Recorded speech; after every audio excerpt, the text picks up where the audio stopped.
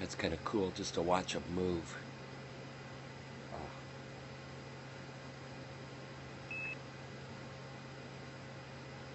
Okay, there. Okay, I'm going to put a puff of air in from this side. Here we go.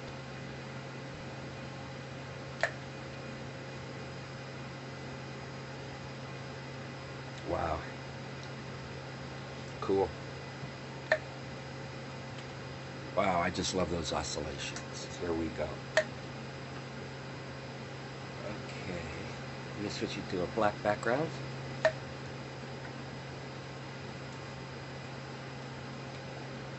Yeah, so that's about 800 mils. So this should put it around 1100 milliliters.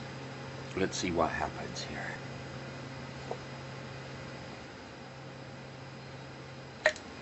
Oh, I just love that.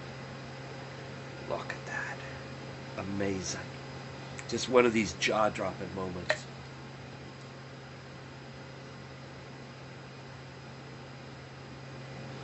Okay, here we go to do it again, looking into the camera. Big puff. Here we go. Oh, right at the lens. I saved the lens. What I'm planning to do is, after this whole series of experiments, I'll suck all this water up with a syringe, I'll put it back in bags, and I'll use it to make tea with, so I'll end up drinking my experiment. You gotta conserve your resources when you're in a frontier. You don't get to see this as common, intuitive observables on Earth. And so when we go into a frontier, our normal Earth-honed intuition no longer applies. And this rule works when you go to the bottom of the ocean or into the stratosphere or wherever you find your frontier under the stage of an electron microscope. Your normal everyday life intuition no longer applies. And that's why frontiers are rich in discovery, because things aren't the normal, they aren't the usual. Joe, come take a peek at this. Holy crap. Get my towel ready to catch the satellite drop. Here we go. Isn't that wild? That's great. It's a superposition of surface waves that go around the outside of the sphere and body-centered waves, inertial waves that go through the middle. I'm going to give it another puff just because I'm in space and I can. And instead of putting a puff of air on it, I'm going to put a puff of water. This is going to have a lot more momentum in it than the air. Whoa, whoa, I was afraid. Oh, look at that, cool. I squirted water through. Oh, isn't that cool? The water in the sphere went around the air cavity and formed a huge bubble.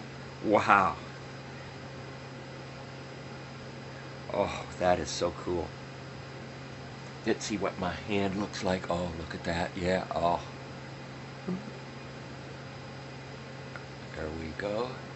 Yeah, that's good. That's good. Shows that optics works. And let's see what my mug looks like. Oh. I can be a human pendulum. This shows the lens law.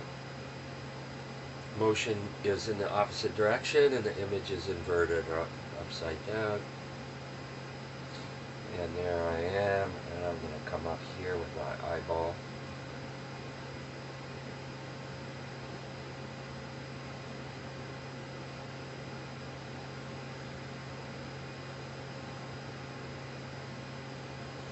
Now I'm going to do the same thing with my nose, and this is going to get ugly, and I apologize in advance.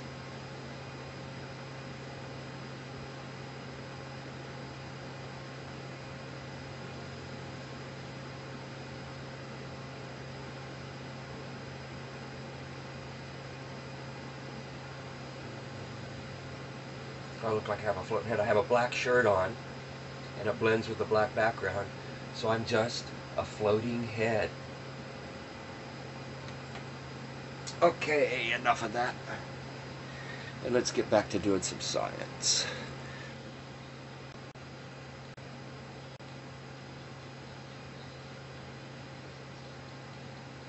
Oh man,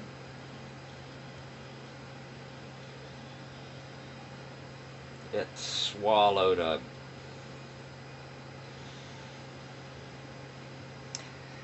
How am I going to get those out?